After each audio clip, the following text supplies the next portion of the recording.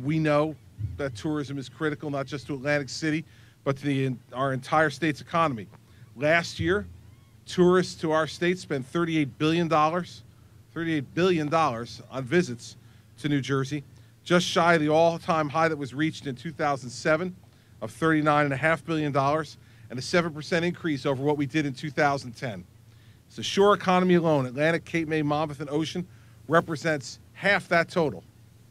Half that total comes out of those 4 counties. And so we know that our shore economy is extraordinarily important to New Jersey's overall economy.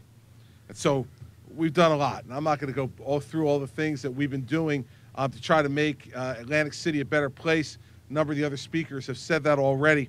The $20 million Do AC television, radio, and print ad campaign to attract visitors to Atlantic City, the first such effort in years. You see it on either side of you here, but not just here, you see it everywhere. And I saw it. I was in New York City the other night, saw it there. It's all over the place, and that's great. And it's going to attract more and more people here. We need to invest more in marketing this great city if we expect people to come here and to spend their money here. Revel opening up this weekend. The completion of that project sends a strong message to neighboring states and to the rest of the country that Atlantic City is coming back, and it's coming back in a big way. We've completed the phase 1 of the Boardwalk relighting project at Albany to Rhode Island Avenue, and the second phase is going to provide another 130 additional lights along the boardwalk, and a big investment there, $125 million in reinvestment at the Golden Nugget. On and on. This first phase of the steel pier that you see behind us was helped by a $6 million loan from the CRDA. We're going to continue to partner public sector and private sector together to build what we need to build here in Atlantic City. But we need to do more, and that's why I'm pleased to announce today that our administration is formally submitting our sports gambling regulations this week.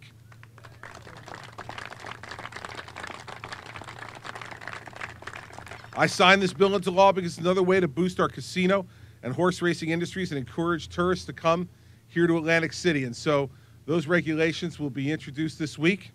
It'll go through the normal comment period, and we expect those rules to be enacted this fall in October and November, and for sports gambling to come here to Atlantic City to further enhance the experience of people who want to come here, visit here, gamble here, and enjoy time here.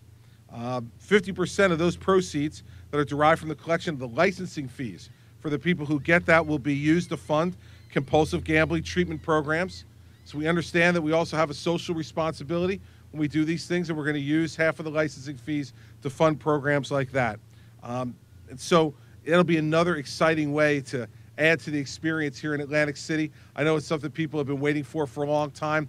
Those regulations now have been completed and approved by the Attorney General, will be issued in this next week, and we'll be ready to go, I hope, this fall with a whole new phase of gaming experiences here in Atlantic City. I think that'll just enhance the experience here for the people who already come and draw more people to come here.